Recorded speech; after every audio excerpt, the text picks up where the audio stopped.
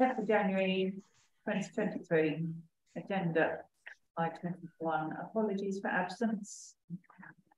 That's your name, Clark, and I'm substituting. We also have apologies from Councillor Eccleston and Councillor Walker, and I believe Councillor Black is a substitute. And Tom Buckley. And Tom. Yeah, forgot about that. And declaration's been pressed.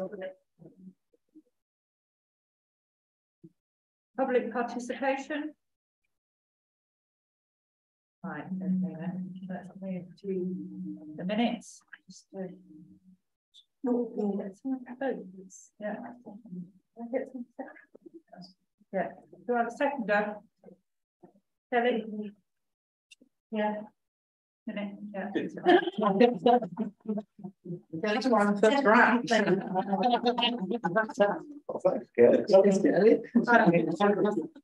Well, then it's in favour, so that's, yeah, okay, right, right.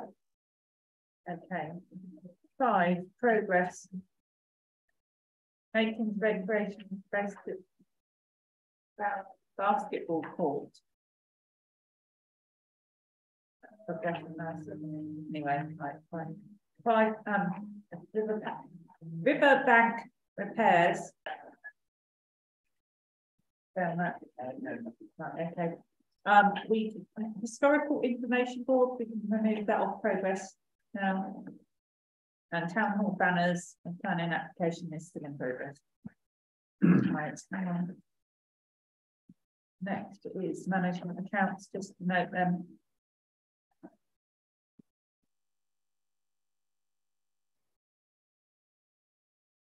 And Fairmile Burgess.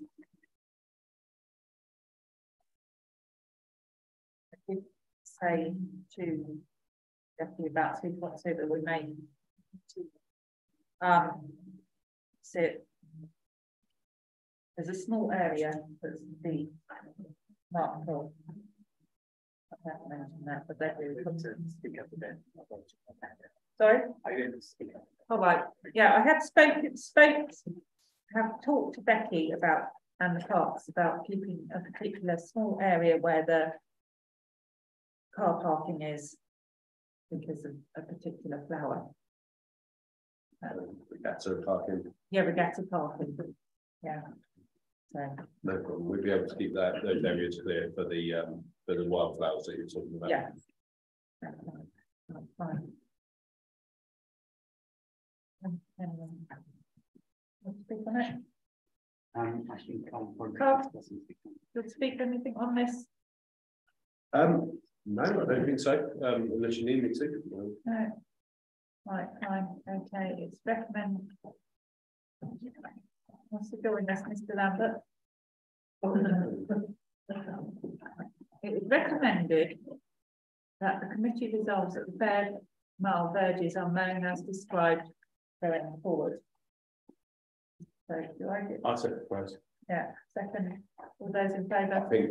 Oh, anyone? Sorry. No, I was going to say, sorry. No, so I was going to say it's a great proposal. Just I think like we did last time, remember I made 3.10 or 3.10.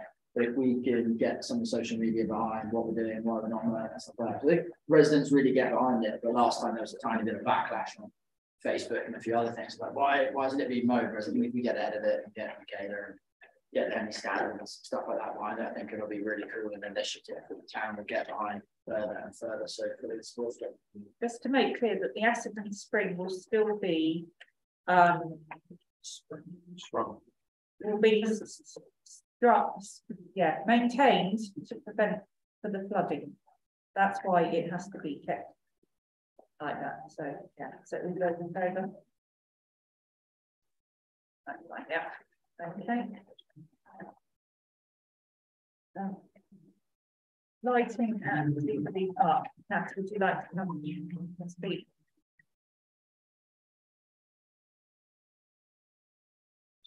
Just stay down here.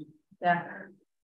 Okay, so this is an opportunity for the council to quickly and easily affect positive change that will halve the energy consumption at Jubilee Park. The council declared a climate emergency in 2020. I was also fortunate to obtain funding for a decarbonisation report early in 2022. The council resolved to accept and implement the recommendations from the ABECO report, the decarbonisation report, back in April 2022. And this was the sole recommendation for Jubilee Park. The lux levels for Blade Hockey have been confirmed with England Hockey, and the Henley Hockey Club are very much in favour of a change to LED floodlights. They recently wrote a letter to the mayor to express their support for this. Unlike the recommendations for the King's Arms Barn and Town Hall, this is a really straightforward replacement, which should halve the consumption and the cost, and drastically reduce the maintenance and improve the reliability for the users. So in summary, it's got a long-term financial benefit, aside from the social and sustainability benefits. Still is the perfect source of funding because it's local infrastructure, and we're lucky to have plenty of SIL available. I think the figures on the SIL have changed slightly since full council last week, but I still calculate that we have, with money that comes in April, I think we've still got £226,000 of SIL available. Well, I worked it out earlier, so that's what I made it 226,000. Anyone else like to speak? Great report. Fully support recommendation 6. Just one quick query. Looks like option 2 is the best quote for supply to any reason not going for those away, or are we going to pursue a 4 quote?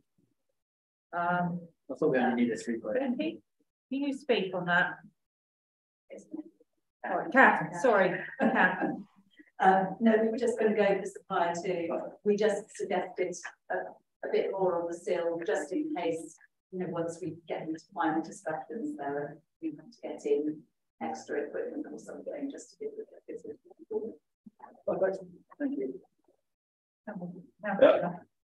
Yeah, I'm in favour of this because it's a no-brainer in terms of cutting the energy level, but just worry that aren't we putting the horse before the cart, given the 3G picture that could go down there when we get planning permission, when the clubhouse gets built and everything goes, because the 3G picture will need floodlighting as well.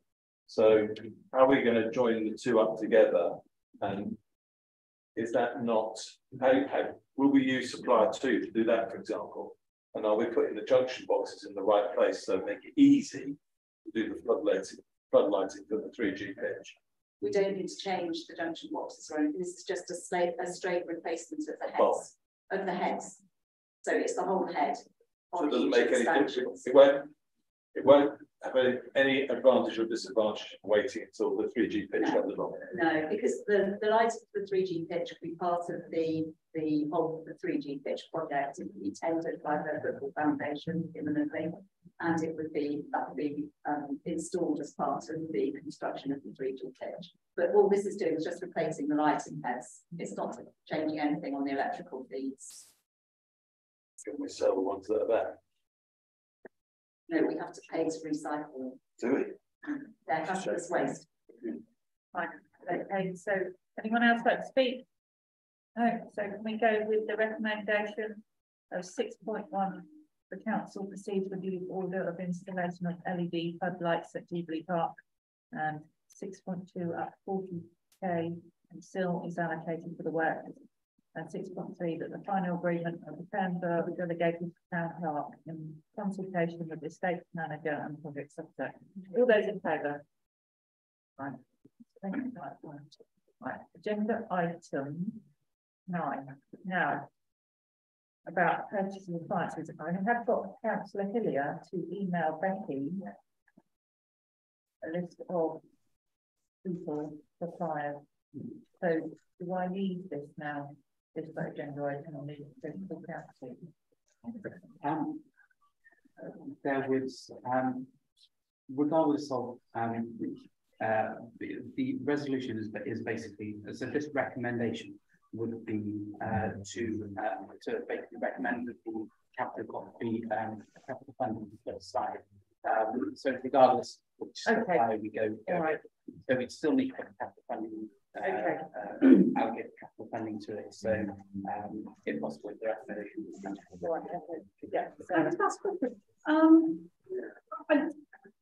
boring, but I did look up these dishwashers and I did a bit of research, and these dishwashers I mean, they're incredibly expensive. There's got high volume restaurants and hotels. That's what I was wondering. Is this what we need in our little galley, in our little kitchen down there? Because you can get the exactly classic, you get pass-through dishwashers, very similar. An awful lot. I'll give you that actually, if you want to. That's where you can get them. There's also the option. Have we considered renting? Because you can rent. You can rent this particular dishwasher, and then if anything goes wrong with it, I think it's £41 a week for 3 years. Probably adds up to more than the usual cost of dishwasher. Yeah. But you've got that option of if there's anything wrong, anything goes wrong, you've got replacements or whatever.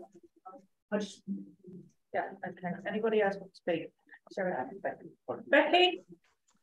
Hi. We did look into renting, and we also looked into renting when we bought the fridge recently, and it just turned out to be more expensive.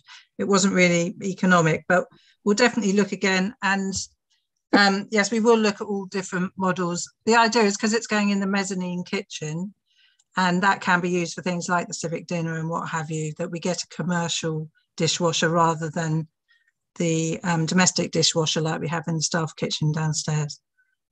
So it was trying to upgrade it for more commercial use, really. But we can look at cheaper models also. We only put that kitchen in fairly recently, and I'm surprised that we now sort of upgraded to what would, in my view, be termed a Rolls-Royce dishwasher. And if it was being used every day, then I'd understand it. But it's used for civic dinner and probably 12 other functions in a year, off the top of my head. So I just think we should ask Lorraine or whoever to go and have a look at this again. Becky may want to. Becky? That. If not, I'm happy to. No, go ahead, Sheridan. So at the moment, actually, you're right, that actually the level of hires that we have in this building is quite low.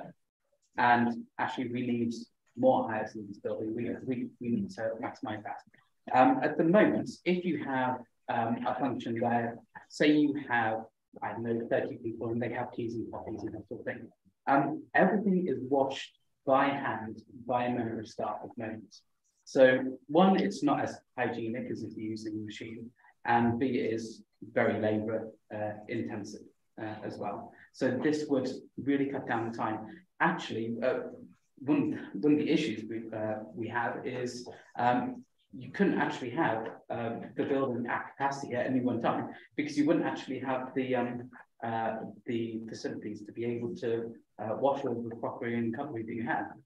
The reason this was inspired was after a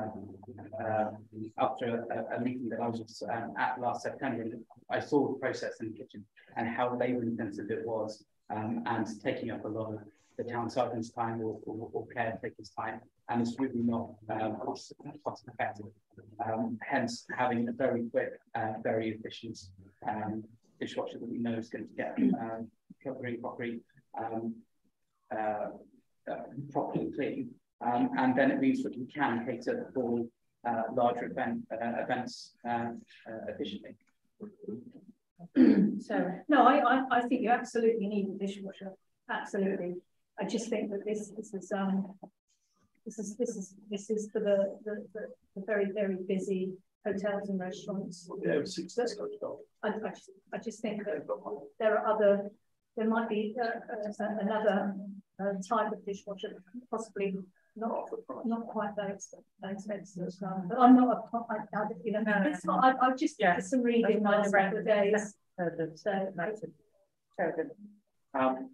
If Becky's in agreement, I say that if you're still happy to recommend up to that amount, subject to us taking on board those things and looking into the various Find something a little bit cheaper. I can't believe it got bounced from full council and we're still discussing it. I thought it was really straightforward. It's a small sum of money in the overall schemes. If it increases high use of the amount we can do, we'll see a good return on the 5,000. Let's go with 5.1 first. Okay, so all those in favour? Okay, yeah, that's carried. That is closed. 14 minutes on the clock. You are joking.